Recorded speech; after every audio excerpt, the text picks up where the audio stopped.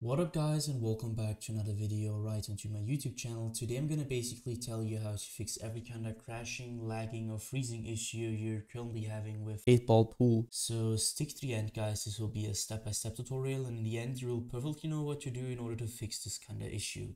I want you to search for your app store, hit it, go to apps or search for your application. And now you need to check if there is any new update which you haven't done automatically and do it manually. So I want you to search for your settings. So now I want you to go to General. I want you to go to iPhone storage. So it's the third one on like the third tab, hit it.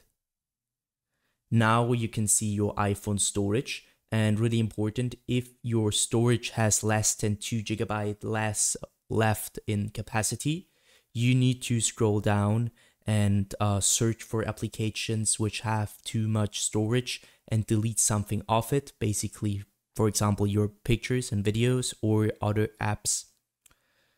Now I want you to click onto search on the top of it. So scroll once down if the bar isn't visible. Search for your game or your application and hit it. Now you can see a bunch of things. I want you to hit offload app and click offload app.